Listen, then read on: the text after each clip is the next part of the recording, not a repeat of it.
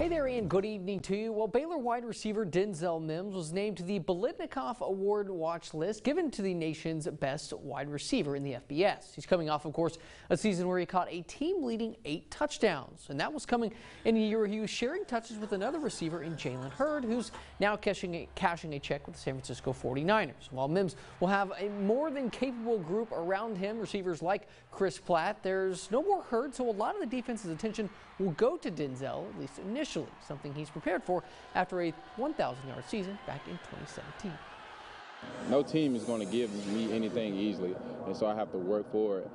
And if I just come every day and work for it and study film and do what I'm supposed to, then everything should fall in place. I thought last year, while his numbers might have been down, I think he still was in the 800-yard range, but I think he really improved as a receiver.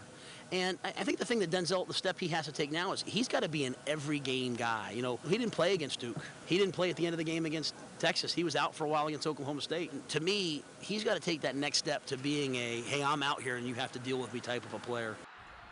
We'll hear more from Baylor head coach Matt Rule a little bit later on in Fox 44 Sports. So, no, Adam, back over to you.